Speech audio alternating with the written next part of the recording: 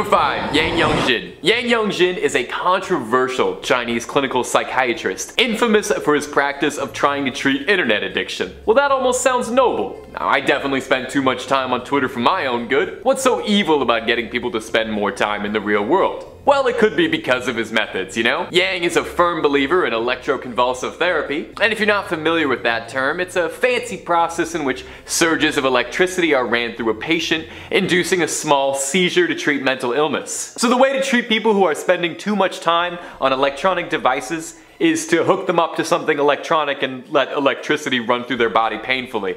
Yeah, okay, no, I'm starting to understand where some of this controversy is coming from. Yang believes that people suffering from internet and gaming addiction suffer from personality disorders and need to be treated as such. His clinic doesn't really run like a regular clinic, but has been more closely described as a boot camp. Parents sign away their children into Yang's foster care, who then get sent to a prison-like environment of harsh treatments and cruel conditions. Yang would treat his patients in a military-like manner, punishing them with more treatments for misbehavior, or rewarding patients who would act as informants against other patients. In addition to round-the-clock shockings, Yang would also administer medications to his patients without the consent of them or their parents, by sneaking them in as diet supplements. Yang would punish patients who tried to get their parents to take them home with, well, you can probably take a guess, more shocks. Yang's practice has since been shut down, but in the time it operated, it's estimated that as many as 6,000 patients were exposed to cruel treatments by the doctor. Yang's controversial methods caught him international attention, even in pop culture. The popular multiplayer video game Dead by Daylight, in which players play a monster attacking a team of players trying to survive, featured a character actually inspired by Yang. In 2017, the development studio held a poll for Chinese players on suggestions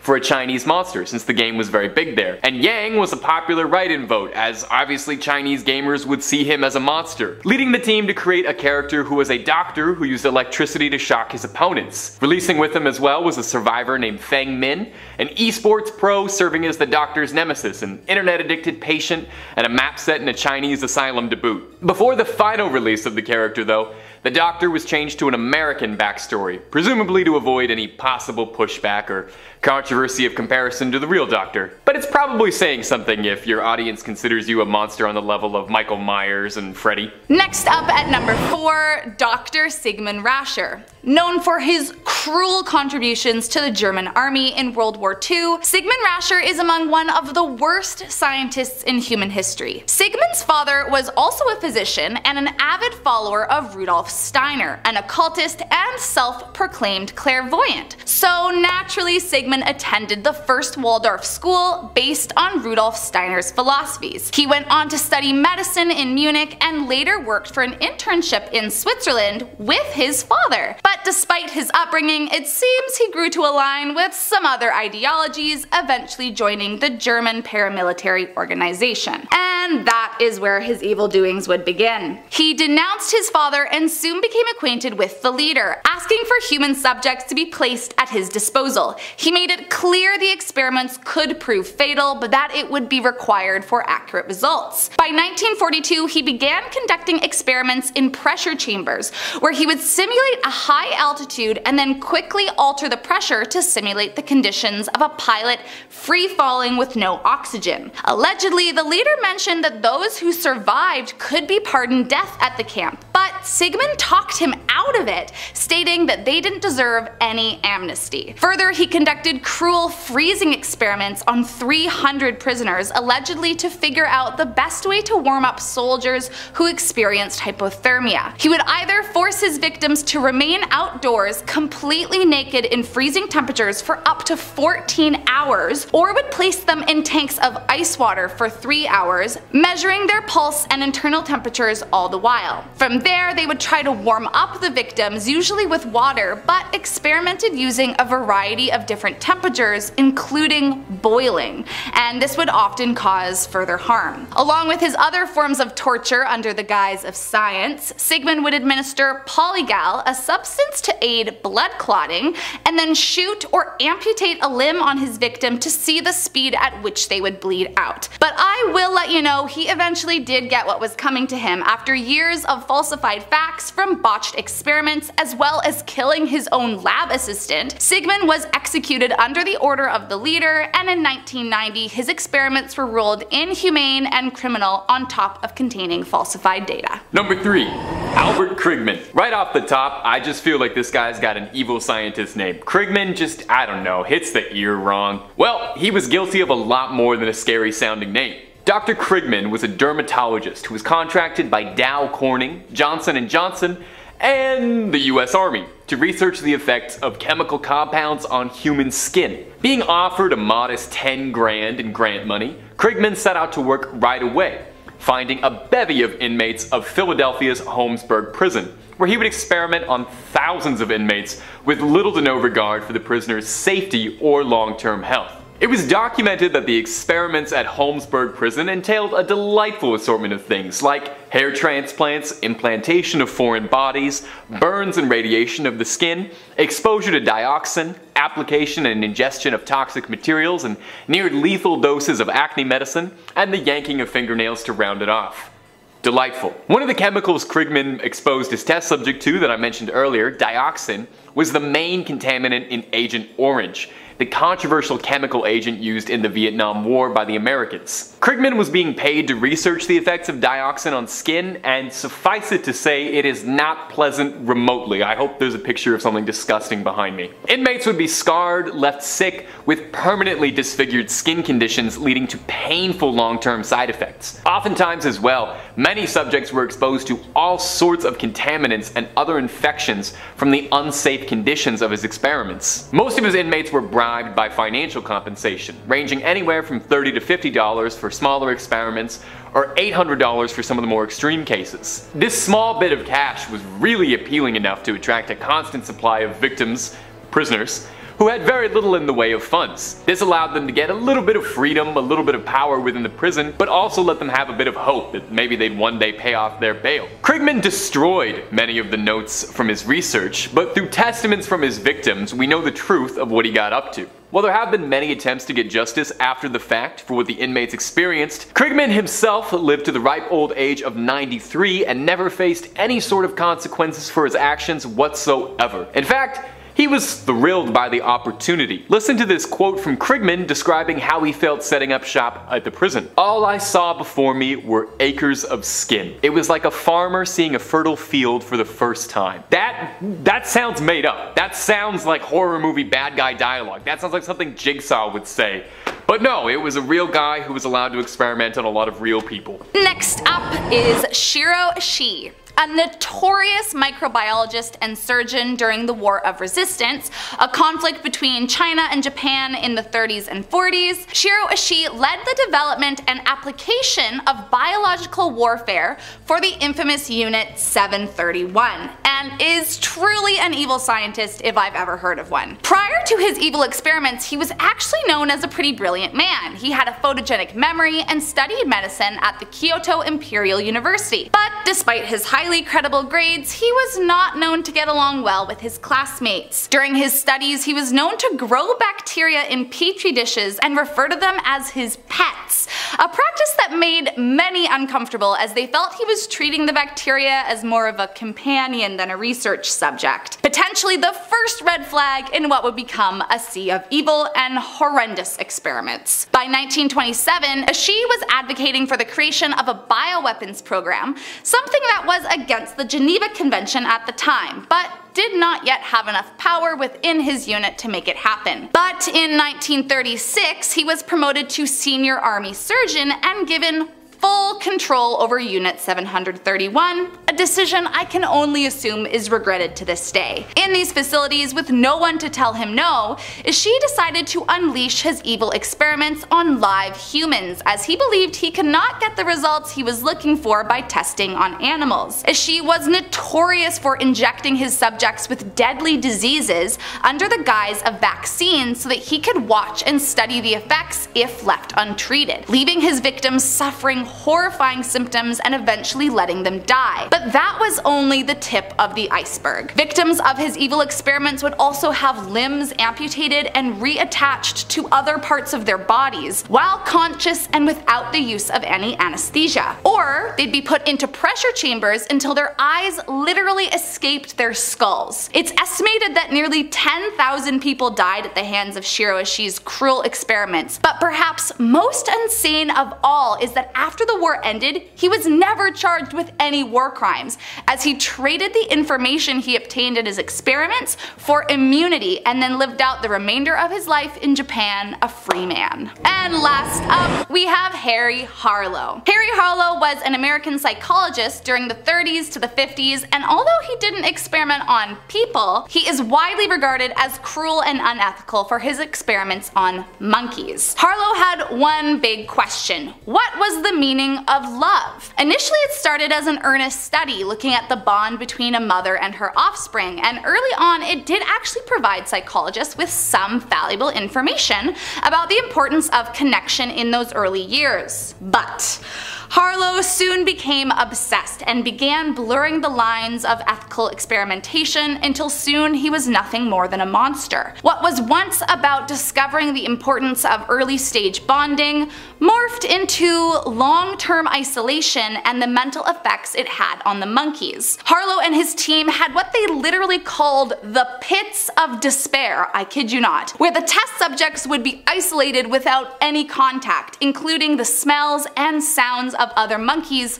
for up to a year. The results of his experiment were severely damaged monkeys who, as he described, were obliterated socially. After being released from isolation, many refused to eat, and some ended up dying from starvation. Autopsies would show the monkeys were actively choosing not to eat, causing some to believe that he had actually driven the animals to such bad mental states that they no longer wanted to be alive. Over the years, he got the name monkey torturer, as on top of extended isolation, he would also actually force the monkeys to mate using an archaic device. However, because he was conducting such experiments prior to the Animal Welfare Act of 1966, not only did he not face any repercussions, he was actually awarded for his findings and highly celebrated among many in his industry. This doesn't mean he went uncriticized for his unethical treatment. Some of the students that worked in Harlow's unit at the university have come forward saying that they had nightmares of the experiments being conducted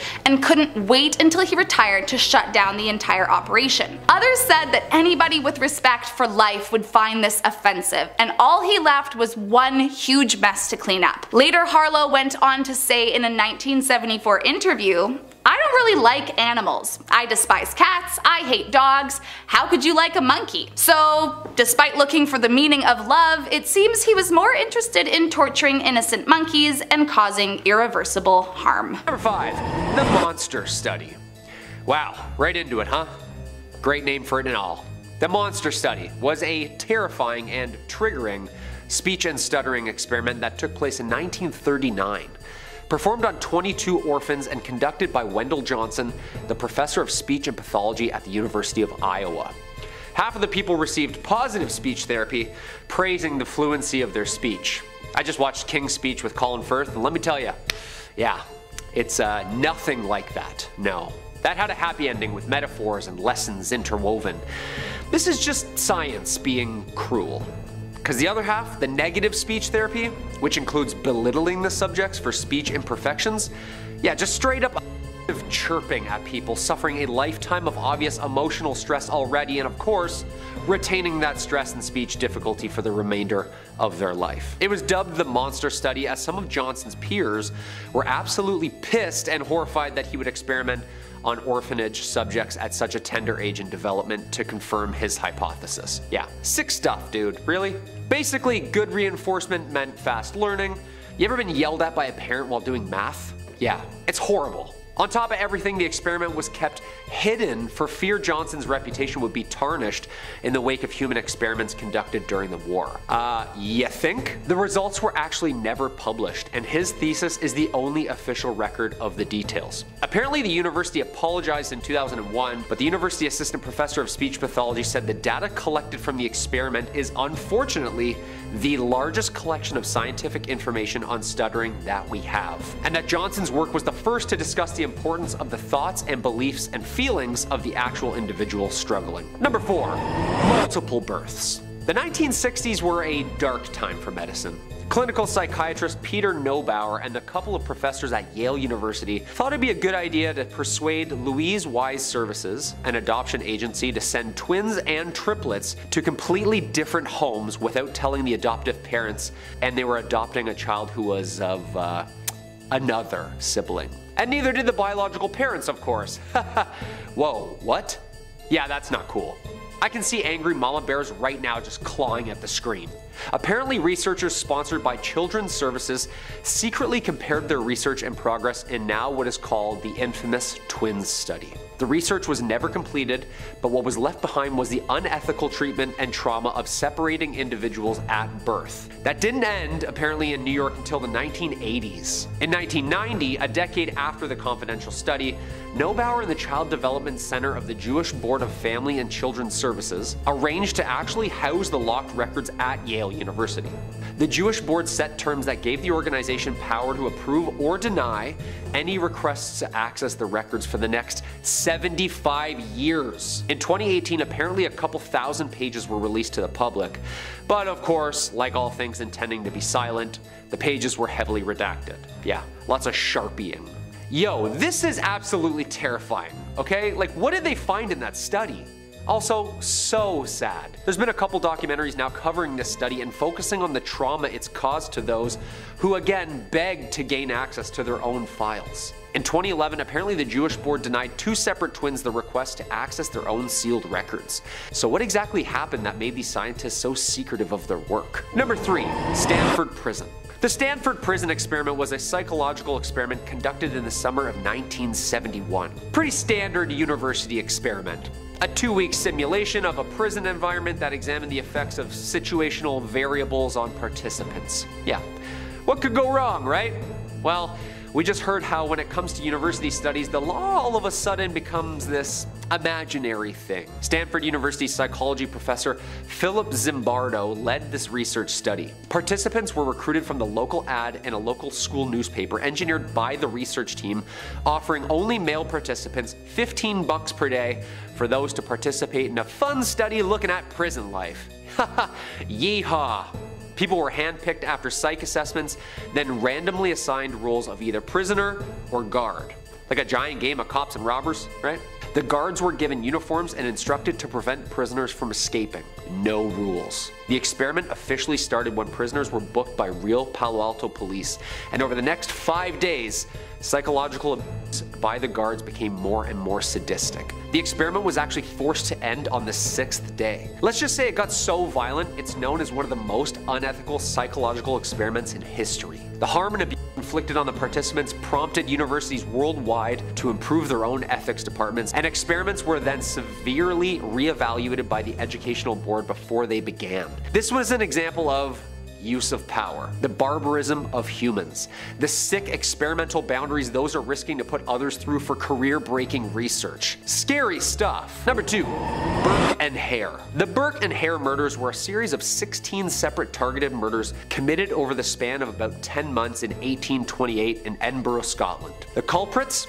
You guessed it, William Burke and William Hare. These two were so rotten they actually dug up and sold corpses to surgeons like Robert Knox for dissection. You see, Edinburgh was the leading city of anatomical study in the 1800s, and all that research demanded a ton of cadavers to experiment on. Due to the rapid shortage of cadavers to do research on, hence the time of medicine, grave digging became a huge issue. Scottish law required that all corpses used for medical research shall only come from deceased prisoners or sick houses. Okay, and cue organized crime. This led body snatching to become a huge thing. I mean, easy and plentiful to make a quick buck, right? But to make sure graves were left untouched, mort safes and gates were put up in cemeteries to act as almost like bear traps on top of the graves. Of course, this is where our gentlemen come into this. The men, instead, decided to go on a rampage, taking fresh and very alive victims' bodies right then and there. Yeah, gruesome stuff. Then they would take them on down to the medical center and payday. The police offered Hare immunity from prosecution if he knew anything. Basically, if you snitch, your name's clean. He fessed up the details immediately of the victims and confessed to all 16 deaths with his accomplice. Formal charges were made against Burke and he was hanged to death. His corpse was dissected and his skeleton displayed at the Anatomical Museum of Edinburgh Medical School, where, as of 2022, still remains. Okay, the last part's a little sadistic, no? Also very ironic. Number 1. Jose Delgado. Rodriguez Delgado's research was cutting edge for his time. It was centered on the use of electrical signals to invoke responses in the brain. This is like way before Neuralink and scientists were trying to microchip us for like Interac and stuff. It was the early 40s. A dark time for medicine. Famed for his research on mind control through electrical stimulation of the brain. His earliest work was actually with cats, but of course, if you haven't guessed, he later experimented with monkeys and then, eventually, humans. Specifically, psychiatric patients. Delgado's work was centered around a certain invention he coined the stimoceiver, a radio which joined the stimulator of brainwaves with a receiver. This allowed the subject of an experiment full freedom of movement while allowing the experimenter to control the experimentee. Very sci-fi for the time, you know? Basically the math behind putting a giant antenna in your head, but it's inside your head. The stimoceiver was used to stimulate emotions and control the person's behavior. Stimulation on different points in the amygdala in 4 patients produced a variety of effects including deep concentration, odd feelings, and colorful visions. Okay, no, not so bad so far. Delgado could not only elicit emotions, he could also elicit tons of movement.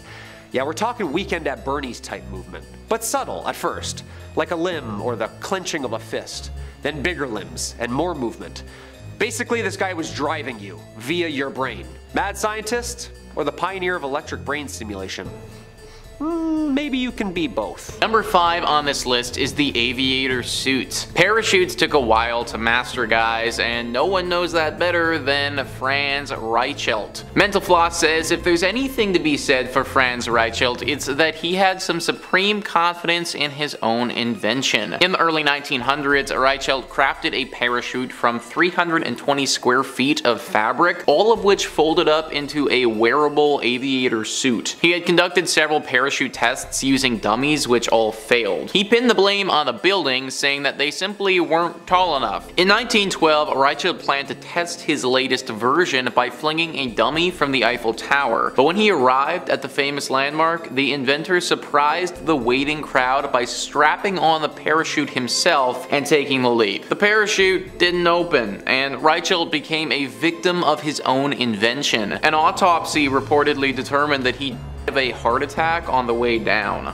Imagine having the confidence to jump off of the Eiffel Tower using a so-called parachute that has literally never worked before. Number 4 on this list is the 10-cent beers. Alright, so this isn't really a science experiment at all, but it is an experiment of some kind. Mental Floss says in 1974, the Cleveland Guardians tinkered with a new promotion to increase game attendance, giving fans the opportunity to purchase an unlimited amount of beer for 10 cents a cup, which wasn't the best idea. The game against the Texas Rangers was an eventful one. Memorable events of the evening included a woman running into the Guardians on deck circle and flashing the umpire, a fan running onto the field and sliding into second base, and a father and son who ran onto the outfield and mooned the bleacher section. Things took a violent turn when fans launched fireworks into the Rangers dugout, and the whole thing eventually turned into an all-out riot. Fans against players on both teams. Players were hit with folding chairs, there were numerous fistfights, and some players were injured when they were pelted with rocks. After that, the Cleveland Guardians kept 10-cent beer nights, but limited the promotion to 2 drinks per person. So basically, humans and 10-cent beers do not go well in a public setting. I also looked it up with an inflation calculator, and even today, that would have been 60 cents a beer. Yeah, I can see how that could have been a problem. Number 3 on this list is the ape experiment. Yeah, you know, I didn't think it would take a rocket scientist to figure out that raising your kid among apes was a bad idea, but here we are. Mental Floss says in the early 1930s, comparative psychologist Winthrop Kellogg and his wife welcomed a healthy baby boy they named Donald. The psychologist had grown interested in those stories of children who were raised feral, but he didn't send Donald to be raised by wolves. He did the opposite. He managed to get his hands on a similar aged baby chimp named Gua and raised her alongside Donald. Gua initially did better than Donald in tests that included things like memory, scribbling, strength, dexterity, reflexes, problem solving, climbing, obviously, language comprehension, and more. But she eventually plateaued, and it became evident that no amount of equal treatment was going to make her behave more like a human. But when the Kellogg's ended the experiment, they did so abruptly and without much explanation, which is contrary to the meticulous records they otherwise took throughout the course of the study. While Gua wasn't showing any signs of picking up English, Donald had started to imitate the vocalizations of his sister from another species, so it's not hard to speculate why the Kellogg's called it quits. Guys, I'm all for having a pet, but when my kid starts acting more like the pet than me, that's where we need to call it, I think. Kellogg's felt the same way, and hopefully that will be the last time anyone ever tries something like this. Number 2 on this list is the soul experiment. So in all honesty, this one is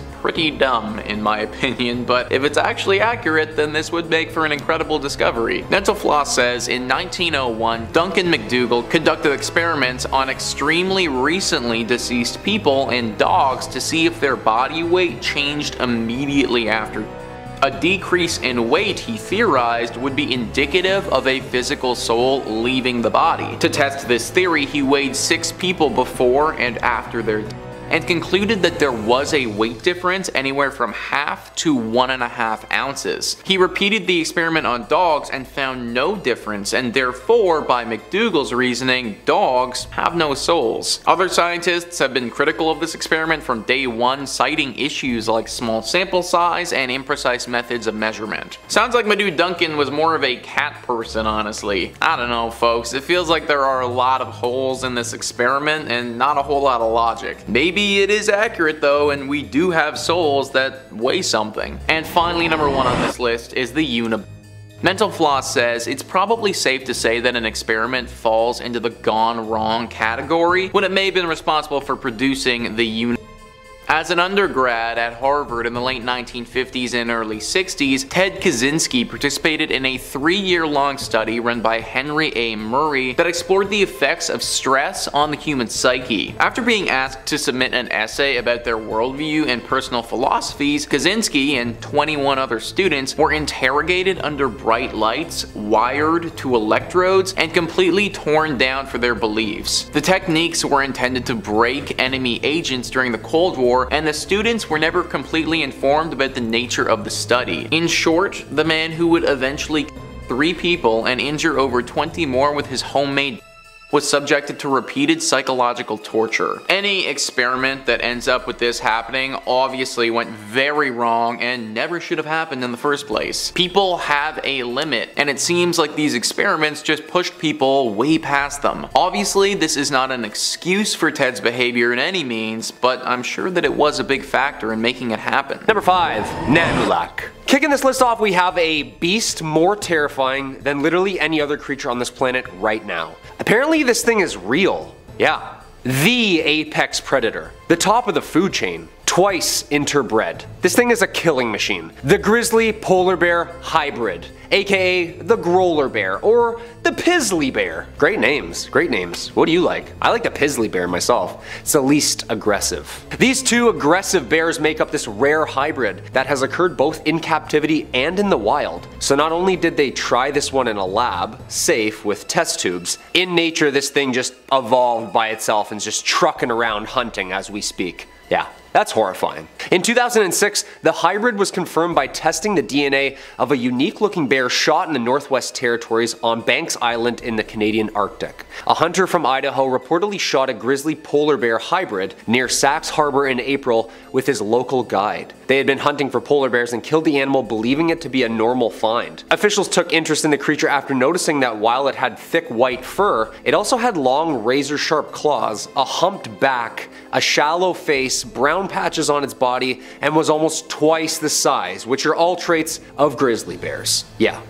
Yeehaw! DNA tests conducted by Wildlife Genetics International in British Columbia confirmed it was a hybrid with polar bear as a mother and a grizzly bear as a father. Yeah. Netflix campy horror, here we come. The number of confirmed hybrids has now risen to 8, all of them being children from the same female hybrid polar grizzly bear mother. There's only a couple of them. Yeah, thank God. Since the 2006 discovery, the hybrid has been referred to by several names including pizzly bear and the growler bear, but Canadian wildlife officials have suggested calling the hybrid bear Nanalak, taken from the Inuit names for polar bear and grizzly bear. Yeah, that's a sick name. That's a way better name. Let's go with that name, 100%. Number 4. The Kulakamba. The Kulakamba or Kulukamba is an apparent hybrid species of chimpanzee and gorilla hybrid found and reported in Africa in the early 19th century. Although no empirical evidence has been found to substantiate the existence of the creature more than once, the Kulakamba has been referenced in numerous times in some mid-19th century work and in some descriptive work from around 1860 to 1899 titled Explorations and Adventures in Equatorial Africa. The explorers refer to this unique ape hybrid as the Kulakamba, based upon the description of words used by the First Nations people in the Ovengo River of West Africa. The people allegedly refer to the ape as Kulu because of its unique vocalization, unlike the sounds and abilities of other apes. Kamba is a word meaning, quote, to speak. Okay, that's terrifying. The local people, upon finding this hybrid creature, were saying that its name came from its ability to make sounds and talk, unlike any other species. The Kulakamba is believed to be much larger with a flattened face, longer, larger skull, but more bipedal than a chimpanzee, meaning it walked on its legs much more like us. Although there has not been a documented sighting of the Kulakamba since 1881, in 1996 a picture of an unusual looking ape was taken by Peter Jenkins and Liza Gadsby at the Cameroon Zoo, showing a seemingly hybrid ape that fit all the descriptions of the Kulakamba, being supposedly that of a chimpanzee and gorilla hybrid. Could this be like a new form of sapien roaming our planet? Is this thing Bigfoot that the FBI is talking about?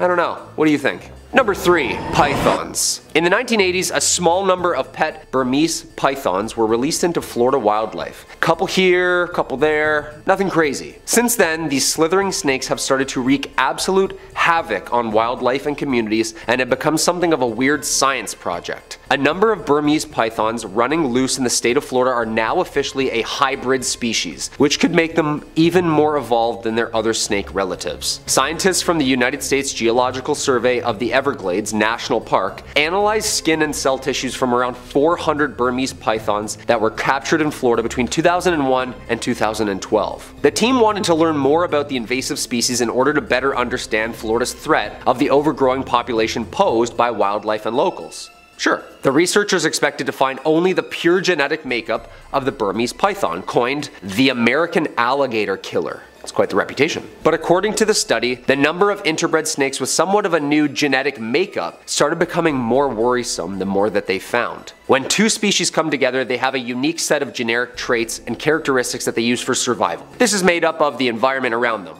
Indian rock pythons are smaller but much faster. Burmese pythons thrive in jungles and grassy marshes and are much, much bigger. Together, mixed with a little swap and spit, is this demon serpent. Yeah, the new and improved Floridian jungle croc annihilator. Again, cue campy Netflix movie, Croc Killer 5. I don't know, or something like that. When researchers involved in the new study analyzed samples found in Florida, they discovered that some animals assumed to be purebred pythons were also carrying new DNA, making a new rock python. Yeah, that's awesome. A couple of guys let their pets out and now there's snakes with double the abilities running around. Or slithering around, just by accident. This guy just rushed like a million years of evolution. Yeah. Thanks, Florida. Number 2. Beetlejuice. A living beetle-computer hybrid with legs that can be fully controlled by humans has been created by researchers in Singapore. I feel like that should have been on every newspaper in like 2016. Like, did you hear about this? Cause like I never did, you know? The beetle joins a long list of insects that have been turned into robots since the early 2000s. The others, of course, including hawk moths and cockroaches. None of those insects, however, had their walking speed, step frequency, and gait fully controlled by humans, making the BeetleBot the first of its kind. Okay, this thing is terrifying. I've seen what Sophia does with the AI that is capable over at Hanson Robotics. This thing's gonna be the next bug Terminator. Like, I feel like this is the prequel to Starship Troopers. Researchers apparently ran electrodes into the leg muscles in the beetle's first pair of legs, and then stimulated movement by running currents through each other specific leg, Dr. Octavius style. The giant flower beetle, or Messionorina torcata, was then controlled via wires mounted onto the insect by Dr. Hirotaka Sato, an aerospace engineer, and his team from Nanyang Technology University in Singapore, tracking the beetle's motion with a 3D motion capturing system. They were then able to make the beetle gallop and walk alternating legs. First off, this is a little cruel, but also pretty cool. I didn't even know that bugs had muscles in their legs. The hybrid might prove a useful step towards building robots for use in disaster zones, where they could be equipped with cameras or microphones and navigated through tiny cracks to search for humans trapped under rubble. Okay, I like this thing all of a sudden again. Yeah, this is good. This is good news. Blending technology with the animal kingdom. Ant-Man and Wasp style. I like it. Due to the beetle still being alive, of course, humans would be able to switch from controlling the beetle to letting it navigate on its own way. When the insect-computer hybrid robot encounters an obstacle, the user can simply switch off the controller, allowing the neural control networks of the robot to overcome the obstacle. In doing so, the researchers can manipulate the different walking speeds, patterns, flying directions, and all other forms of the motion. Basically, it's playing PlayStation with a bug. And number 1, killer bees. Speaking of more creepy crawlies, we have these nasty things. The African honeybee, aka killer bee, is a hybrid produced originally by crossbreeding the East African honeybee with various of the European bees. First introduced in Brazil in 1956, 26 swarms escaped quarantine, and since then, this aggressive hybrid has spread throughout South America and North America by 1991.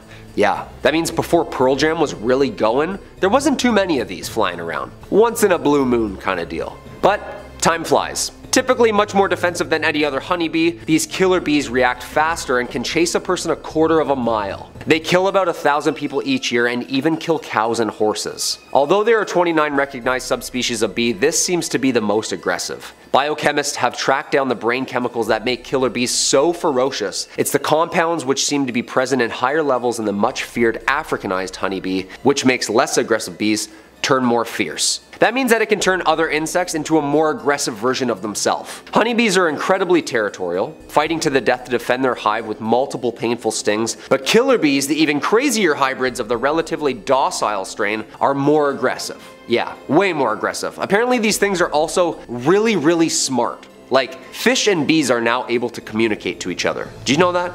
In a recent experiment done in Austria in 2019, using a robot translator, engineers from Swiss Federal Institute of Technology and 4 other universities are able to make the species able to transmit signals back and forth to each other, subsequently resulting in them demonstrating coordinated decisions. Yeah, Google it. Apparently these bees are so smart, they can signal underwater to fish. Yeah. We might not even need the controller for the bugs soon enough. Just when I thought the animal kingdom couldn't get even scarier, bees and fish are texting each other. Yeah. Coming in at number 5, we have chainsaw. Do you know why the chainsaw was invented? If you don't, then this might surprise you. Surprisingly, the chainsaw was not invented for cutting down trees or any type of manual work. It was actually invented to help with childbirth. And by help, it was more of an unnecessary torture, making a painful experience much worse. 2 Scottish doctors, John Aitken and James Jeffrey, invented the tool in the 1780s. Before the cesarean section was common practice, all babies had to pass through the birth canal. When the baby became stuck or breached, the doctor would remove the parts of the pelvis bone. This was medically known as symphysiotomy. This was a painful and messy procedure that was performed without any anesthesia. The doctors complained that the procedure took a long time as they had to remove the bone by hand. They invented a small chainsaw to make the procedure faster for them to perform, but still incredibly painful. For women, the procedure had a high risk of infection, injury, and even long-term walking difficulty. It could ruin their lives, as well as the high risks already associated with childbirth from that time. In the 20th century, the use of this procedure became obsolete when improvements in hygiene and technique made the cesarean section much safer. It wasn't until the 1920s that the chainsaw began to be developed for use in forestry work. Coming in at number 4, we have the Stanford Prison Experiment. The Stanford Prison Experiment is a famous experiment conducted in 1971. There have been documentaries and even a film created based on the story of what happened to the participants. Dr. Zimbardo wanted to create a social experiment to see how people would react when put into certain roles. Would they behave as their usual self or mold to their new role? The 2-week experiment took place in a prison environment. It soon became controversial when the public saw the details and heard from those involved. Some questioned the scientific validity and called the methods deeply flawed. Once approved by the university, they placed an ad for male college students to participate in a psychological study. 75 applied for the study, and after screening, 24 were accepted. The applicants were predominantly white middle class and appeared to be psychologically healthy and stable. They chose people without a criminal background or any medical problems. They were then randomly separated into 2 groups, one being inmates and the others guards. They were paid $100 a day to participate for 14 days.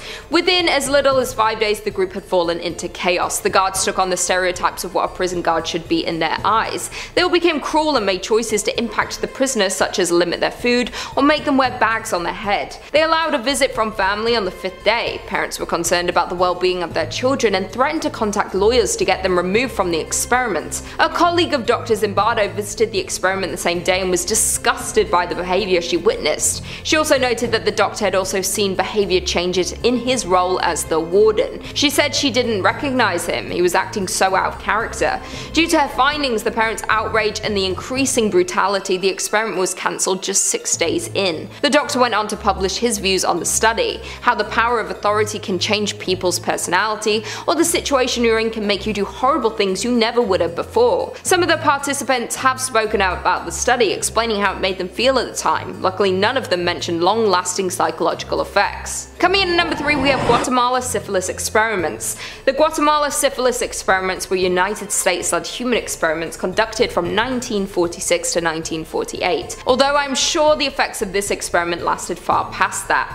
The experiments were led by a doctor named Charles Cutler. The idea for the study was to infect soldiers, prisoners, and mentally ill patients with syphilis and other sexually transmitted diseases. The worst part about this was that none of the participants were aware that they were even part of the study. The United States wanted to see the effects that the disease would have on our participants over a long period of time. There were at least 30 documented deaths due to the experiment, but that number could be much higher. These diseases can cause infertility, blindness. It can make you paralyzed and even cause dementia. There is a long list of horrible things that were inflicted on these people that would have affected them and future generations for years following. The experiments were uncovered in 2005 while someone was researching into studies around it. It wasn't until 2010 when the US government formally apologized for their actions. They admitted to violating human rights and that committing the study was a crime against humanity. There have since been a number of lawsuits filed against the US government for what they did to the community. People want answers as to why and how this could have happened. What makes this worse is that this was not the first study of its kind conducted by the US Public Health Study. They did the exact same thing in 1932 to Tuskegee. 600 sharecroppers were found and hired in Alabama. Again, none of them were told they had been given the disease. They were only told they'd be given free healthcare, meals, and burial insurance. Even after penicillin was proven to cure the disease, the study continued until 1972, 25 years after the cure was found. In addition to the original subjects, the victims of the trial passed the disease onto their wives, and their children were born with it also. They tried to cover up both trials, but Bill Clinton formally apologized in 1997 to those affected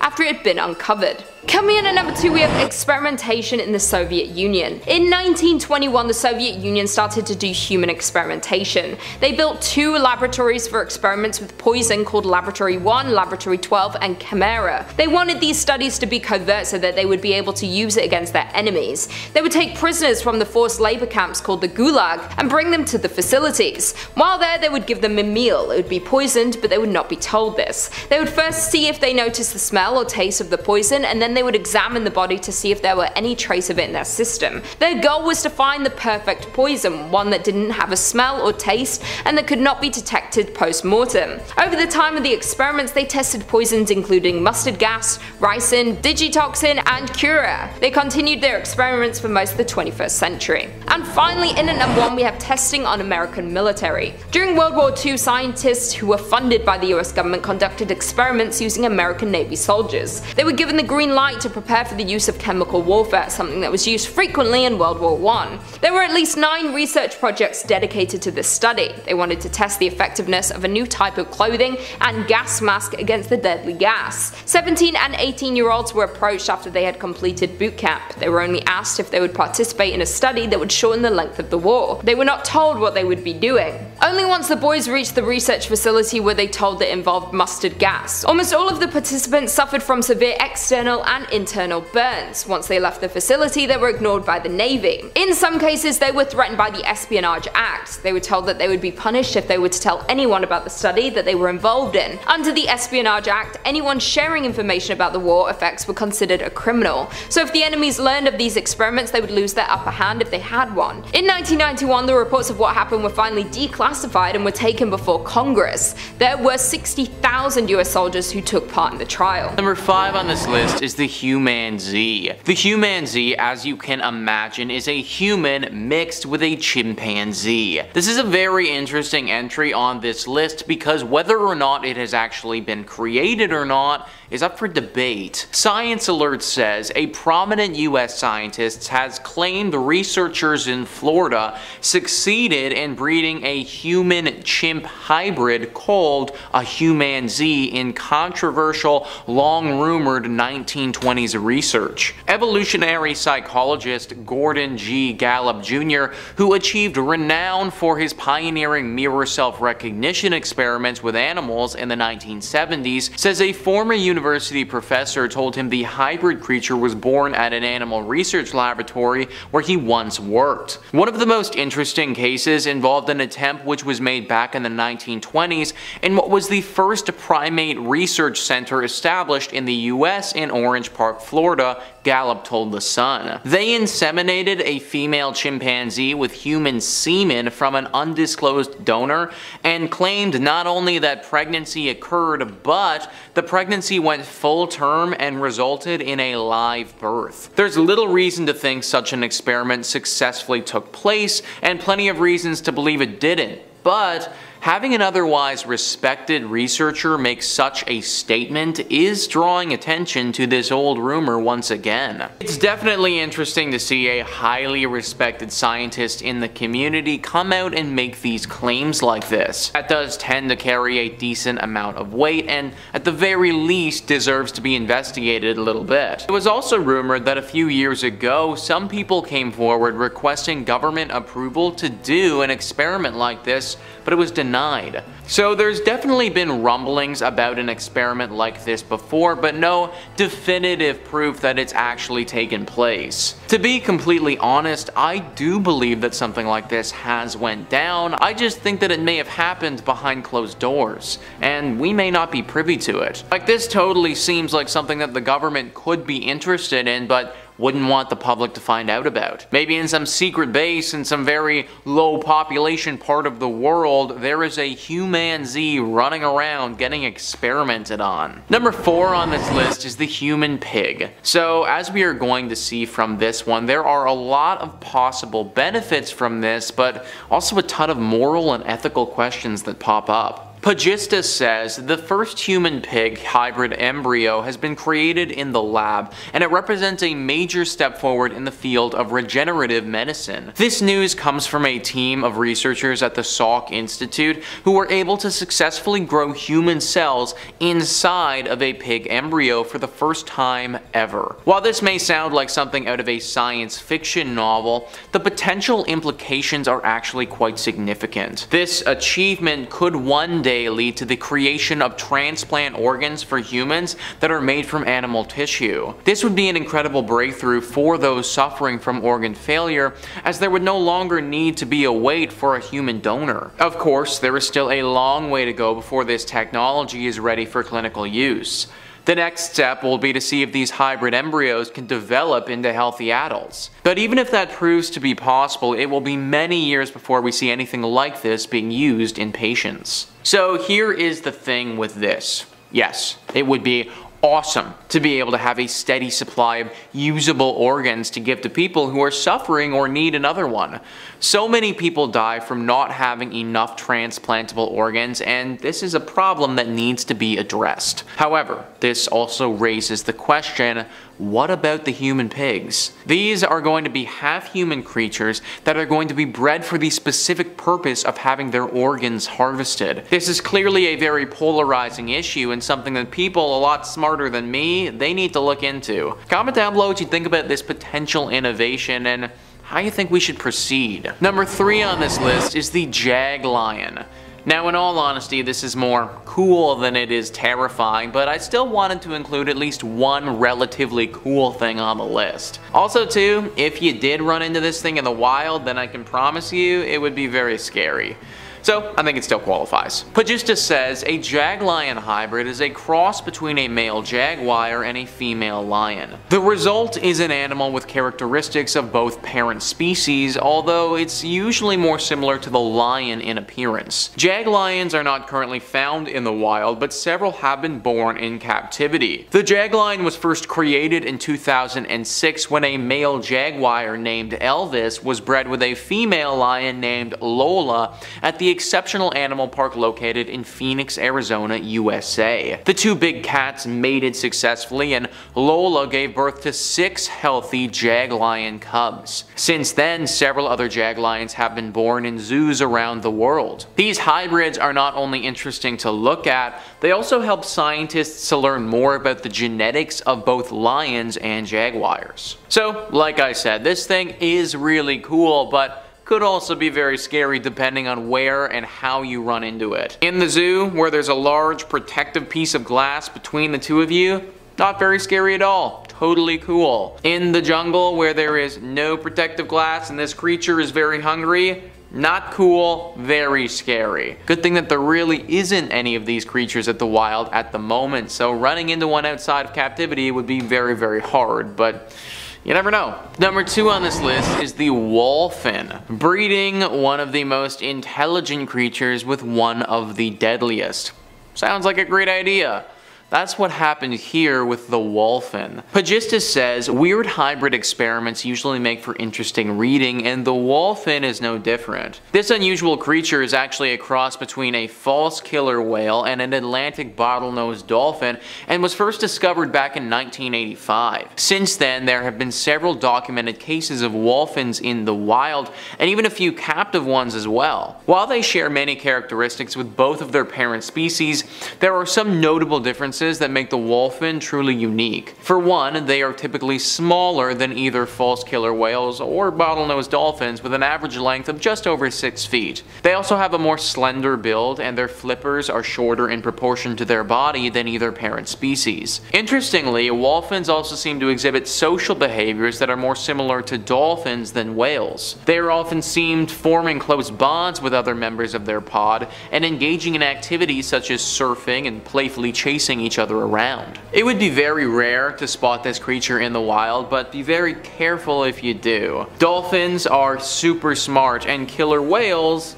well, they're killers. This is one of the most intelligent and also deadliest animals in the ocean, and therefore you need to tread carefully around it. And finally, number 1 on this list is the human mouse.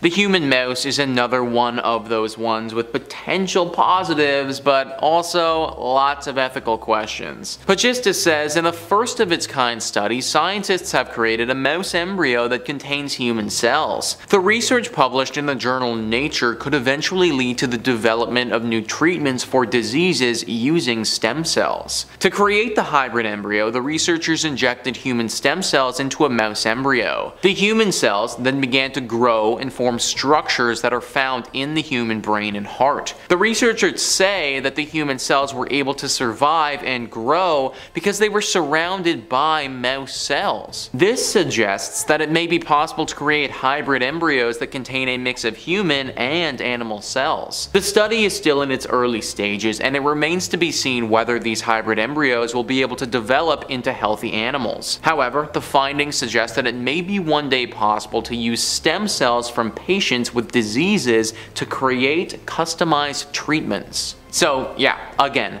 tons of possible benefits for people who are going through some rough treatments right now.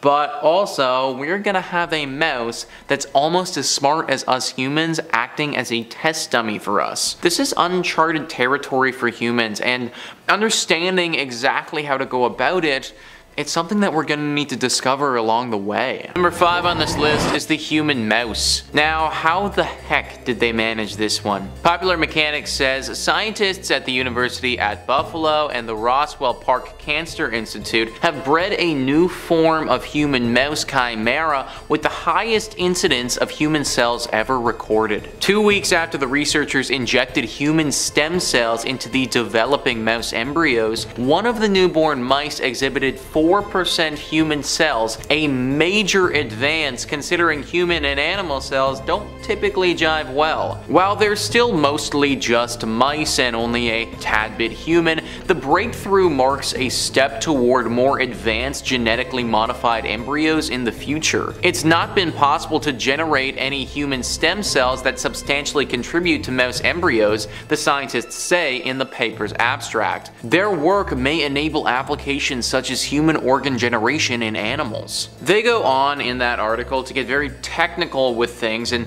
break down exactly how they did it, but in all honesty, it got very confusing very quickly to somebody without a science background. The big takeaway here is that there is a mouse out there that is actually 4% human. That mouse, to my knowledge, would be the closest thing in the universe right now to a human being without it being an actual human being. Like, think about that. There is a mouse out there that is kind of like our long lost cousin. This, like everything on this list, starts to get very ethically and morally questionable. At what percent of human does this mouse start to become untouchable? Like, at what point do our laws, rights, and freedoms start to apply to the mouse? 20% human?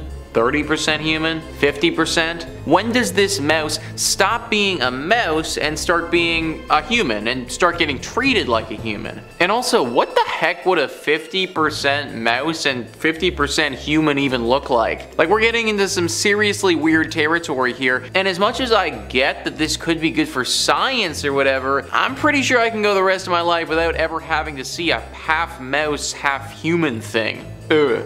Number 4 on this list is the human rabbit. You know, if I had to become a human hybrid of any animal, I feel like a rabbit would be cool. At least then I could jump really high and maybe I could finally dunk. The Washington Post says scientists in China have, for the first time, used cloning techniques to create hybrid embryos that contain a mix of DNA from both humans and rabbits, according to a report in a scientific journal that has reignited the smoldering ethics debate over cloning research. More than 100 of the hybrids made by fusing human skin cells with rabbit eggs were allowed to develop in laboratory dishes for several days before the scientists destroyed them to retrieve so-called embryonic stem cells from their interiors. Although scientists in Massachusetts had previously mixed human cells and cow eggs in a similar attempt to make hybrid embryos as a source of stem cells, those experiments were not successful. Researchers said yesterday they were hopeful that the rabbit work would lead to a new and plentiful source of embryonic stem cells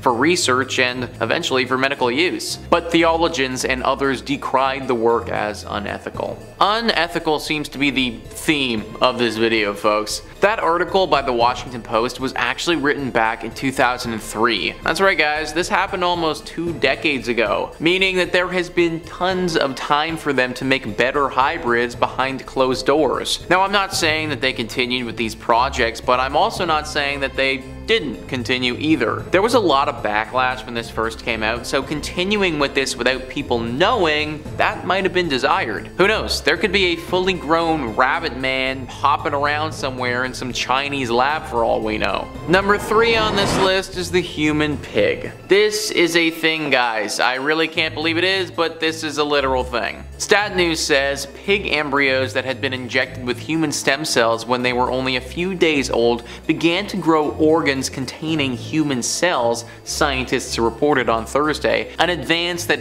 promises or threatens to bring closer the routine production of creatures that are part human and part something else. These human pig chimeras were not allowed to develop past the fetal stage, but the experiment suggests such creations could eventually be used to grow fully human organs for transplant, easing the fatal shortage of organs. 120,000 people in the United States are waiting for life-saving transplants, but every day 2 dozen die before they get them. Human pig chimeras could also be used for research into prenatal development and to test experimental drugs. A human lung in a pig might show more accurately the effect of a compound intended to treat, say, cystic fibrosis than today's lab animals. So they weren't allowed to grow past the fetal stage, but it is coming, guys. All of these human whatever hybrids have been happening in the last couple of years. They're very recent developments, and considering they've shown promise in the early stages, you can bet that this will just continue to keep going and going.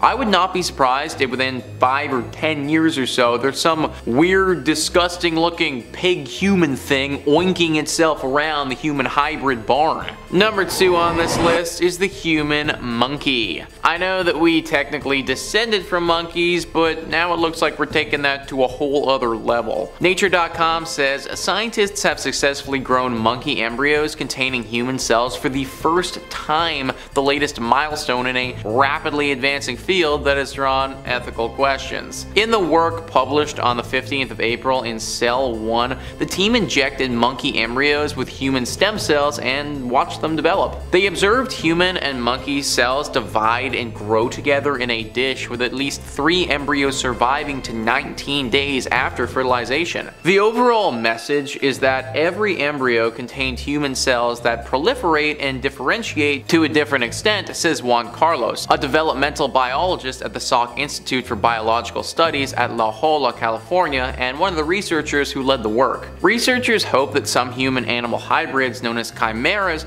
could provide better models in which to test drugs and be used to grow human organs for transplants. Members of this research team were the first to show in 2019 that they could grow monkey embryos in a dish for up to 20 days after fertilization. So they are literally making these human monkey things and gonna use them as a place to test drugs and other things. No wonder this is bringing up some ethical debates. A half human is going to be bred to get stuff tested on it and then have its organs harvested. Remind me to not get reincarnated as a human monkey, please. Now, I should note that this is a long way from being finalized, and we are looking at many years until we have human monkeys walking around or being tested upon. But still, it is happening, and they are already finding ways to make it work. Comment down below your feelings on this and whether you think that what they're planning to do is morally right or not. And finally, number 1 on this list is mouse human. So we had human mouse, and this is what I'm calling mouse human. Basically, it's the exact same idea as before, except this time, instead of nondescript human stem cells,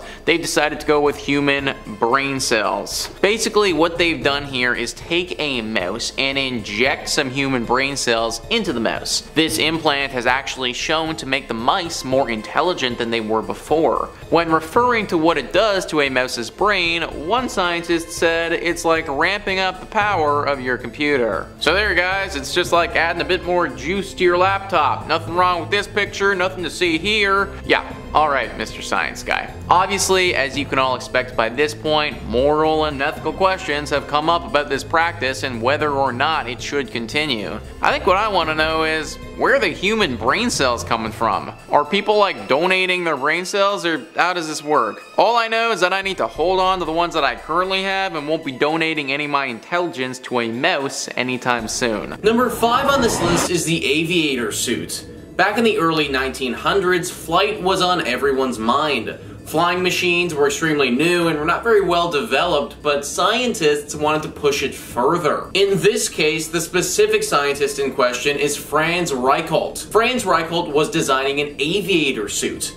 This aviator suit is just a fancy name for what we now consider to be a parachute. He folded up a fabric that was roughly 320 square feet and made it into a wearable aviator suit. The idea was exactly what we have now for a parachute. You jump into the air from a high height and then your parachute comes out and you should gently float to the ground. This is great in theory, but it didn't work out that great in practice. Franz had tried his device from the roof of a few buildings, but it never worked. He claimed that it wasn't his invention that was the problem, but the height of the building. So, naturally, we just needed to try it from a higher building.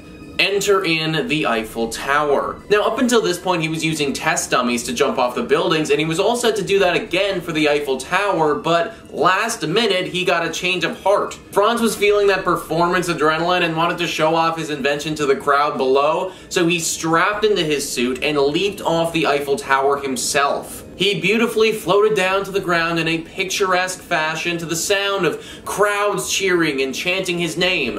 Is what he wanted to happen. What actually happened is that he jumped off, the suit didn't work, and he fell all the way to the ground from the Eiffel Tower. Believe it or not, the landing didn't actually kill him though. He was already dead. Franz had a heart attack before he hit the ground when he realized his suit wasn't gonna work. Number 4 on this list is Australia's mustard gas experiment. One would think that testing a deadly poisonous gas on people would be kind of a silly and dangerous thing to do, but that's exactly what happened in this science experiment. Top 10s writes, Queensland, Australia set the stage for some awful chemical weapons testing on human subjects. The year 1942 brought Australia into the thick of World War II. Hostilities when Japanese aggression brought more questions than answers about how mustard gas might behave and deliver harm in a tropical climate. The chemical weapon had already been deployed against China by Japan, sparking fears that Australia was next in line. To investigate, human experiments using a gas chamber which was moved from Townsville, Australia to Melbourne on a 3-ton truck were conducted. The trouble is, the danger of mustard gas exposure was underestimated. Over the 3 years to follow, a range of secret tests were done. The research included gas chamber tests involving volunteers who were Australian Armed Forces recruits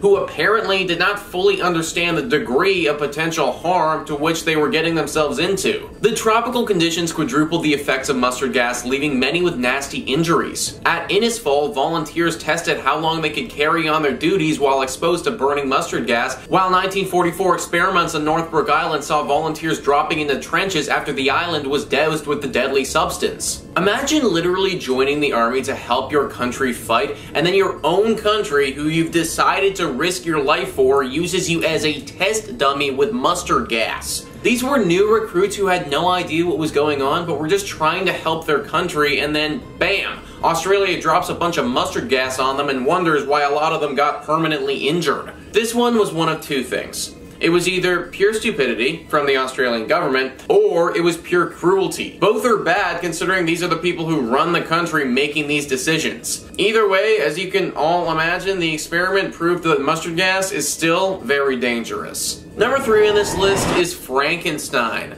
Alright, so I know, Frankenstein is a fictional experiment and everything else on this list actually happened, but when it comes to science experiments going wrong, Frankenstein has kind of definitely set the mark here. Frankenstein is the classic novel written by Mary Shelley back in 1818, where a young scientist named Victor Frankenstein decides to organize a science experiment that goes horribly wrong. Well, initially, the experiment actually goes horribly right.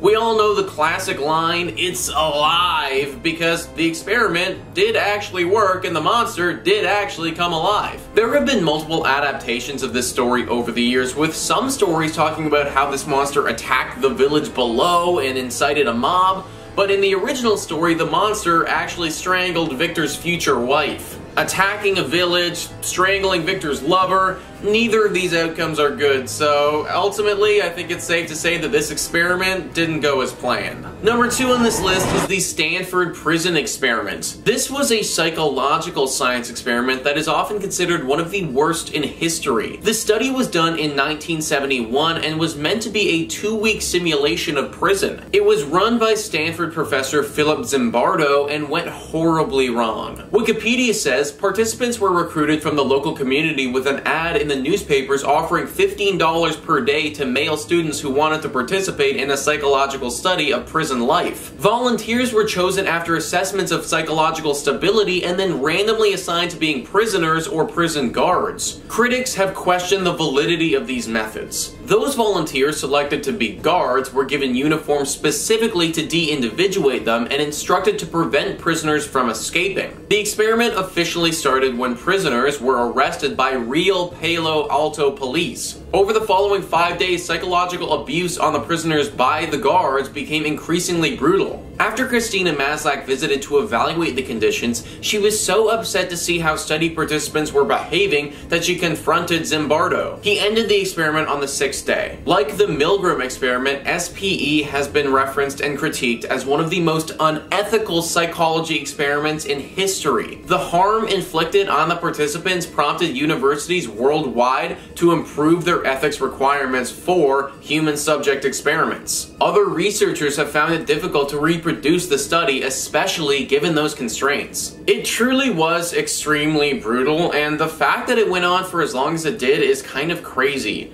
Many of the people that participated here had long-lasting effects, and this incident changed their lives forever. All for $15 a day just so this sick professor could see that prison ultimately really sucks. And finally, number 1 on this list is Unit 731.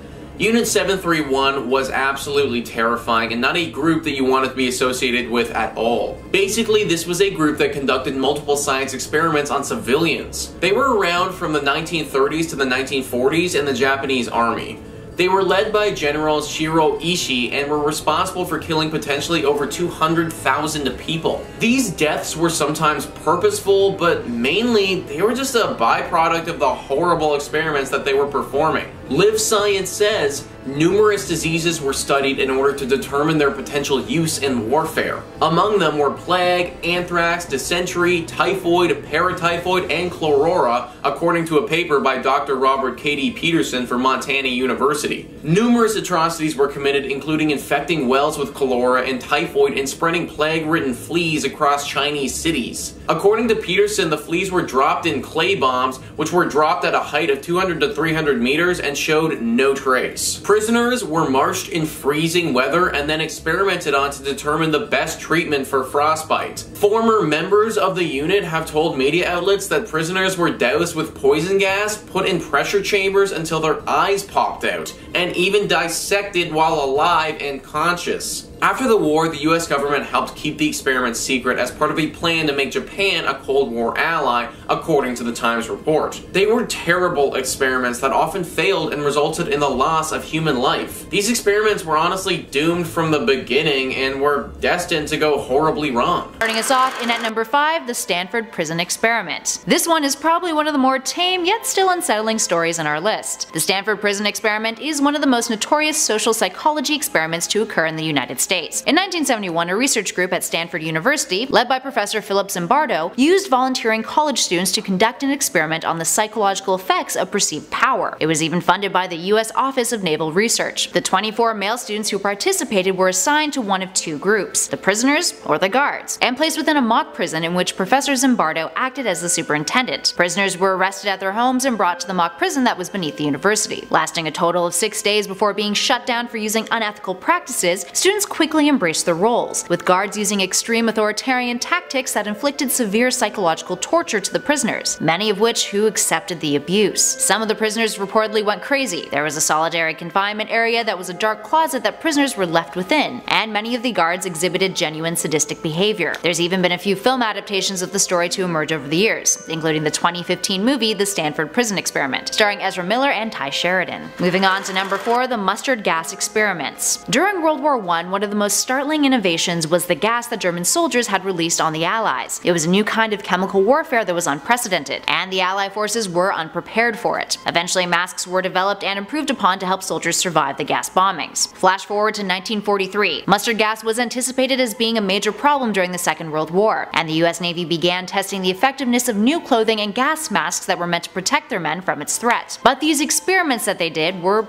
pretty unethical. Young men who were aged 17 to 18 were brought in after boot camp as participants in an experiment that they were told was to help shorten the war. When they actually arrived at the Naval Research Laboratory in Washington, they found out that it had to do with mustard gas, and that they were going to be exposed to it, many of which later then suffered internal and external burns. After the experiments were done, the Navy pretty much ignored what had happened, and even threatened some of these men with the Espionage Act. During the experiments themselves, if the men protested, they were threatened with an immediate court-martial and 40 years in prison. In 1991, the files about the experiments were declassified and taken to Congress. The worst part was, the experiments were pretty much for nothing. The Allies only used mustard gas once in World War II, and it was by accident, resulting in over 1,000 civilian casualties. Step at number 2, Unit 731. Unit 731 was a covert biological and chemical warfare research and development unit of the Imperial Japanese armies during World War II. The unit participated in lethal human experimentation and operated under the official name, the Epidemic Prevention and Water Purification Department of the Kwantung Army. Approximately 3,000 men, women, and children who were war prisoners were experimented on, being euphemistically referred to as logs, with the experiments ranging from vivisection, which is surgery conducted on living organism, that involved injecting prisoners with various diseases and removing organs, germ warfare attacks, frostbite testing, syphilis testing, forced pregnancy experiments, and weapon testing. Most of the prisoners were Chinese, but prisoners also consisted of European, Soviet, American, Korean, and Australian prisoners of war.